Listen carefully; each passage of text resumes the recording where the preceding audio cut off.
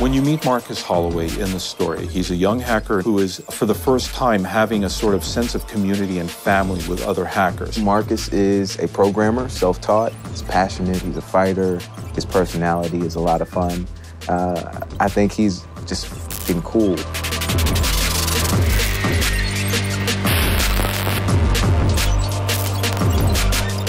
Marcus is somebody that was raised in Oakland. At the beginning of the game, he hacks into a system and you see he's got a profile, right? All these labels are pushed upon him because of where he's from, his family's history. The system has said, this is who he is, and he's fighting against it. Marcus is fighting against injustice at its very essence, at the core of everything, and he just wants everything to be fair. It's about our loss of privacy. It's about our loss of control over our own lives.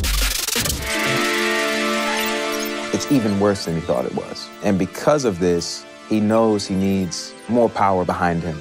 And a way to do that is to find a group of like-minded people with the same skill sets to work together to fight against the system. Dedsec is a worldwide organization, but for us, we're dealing specifically with the cell that's in San Francisco because Dedsec is many voices. Marcus comes along because he's looking for the right group, and what's wonderful about Dedsec in San Francisco is the diversity. Oh, by far, Marcus's closest friend in the game is the Wrench. Wrench is the resident engineer and also problem solver. He's the demolition man. You know, if you need anything blown up or like, he's gonna go out and create some anarchy. He just likes getting into trouble. He wants to get into a good fight.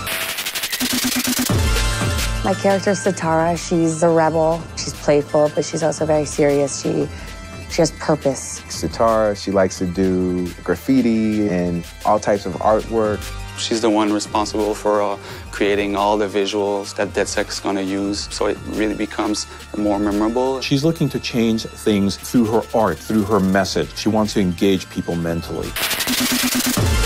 And then we also have Josh, who I think is very much our human connection. Josh is in the group, not very outspoken, but when he does, he has something important to say, and often inappropriately so. He's the brain. He's the coder. Anything tech heavy, he's gonna do it and figure it out. This guy can hack through anything. He can bypass any firewall.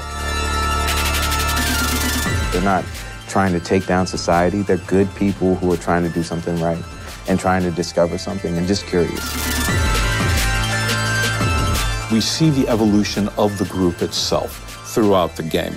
And it's their sort of connection and journey together that drives the rest of the game forward. I think anybody can relate to the joy that Marcus brings to the missions and also the passion that he brings to it. He still has fun. He represents the fun aspects of the hacker culture. He does parkour, he's got drones, he's driving with his phone. I wish I could do that. People were really gonna relate to the fire underneath the engine when Marcus gets started and he's trying to finish something.